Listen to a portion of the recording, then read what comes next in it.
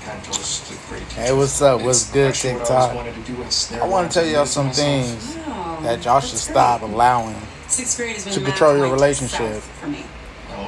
Like, for example, money shouldn't control your relationship. It don't matter who's the breadwinner. It don't matter who's bringing home the most money or whatever.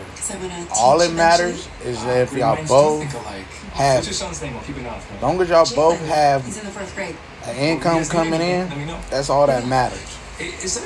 Later on in life, you can do something about making more. Only thing that should matter at the point in time is that y'all both have an income. Okay, number 2. This is Sarah. Don't let miscommunication and misunderstanding each other break up your relationship. Yep. Talk. Go ahead and replace it, sir. Know each other wants and know each other needs. Okay? Support one another. Dreams and goals. If y'all don't know each other's dreams and goals, y'all need to talk more, or y'all shouldn't be dating, really. Y'all need to start going over these little things, write them down on a piece of paper, and know it, because everybody's dreams and goals change 100 times a day. So stay asking. Man asks the woman, woman asks the man. Vice versa. There's no reason why y'all should be in a relationship and don't know each other's dreams and goals. Excitement. Keep your relationship exciting. Every once in a while, have a date night. Go out for a little massage. Go out for a couple drinks. Get out more. Gots to get out.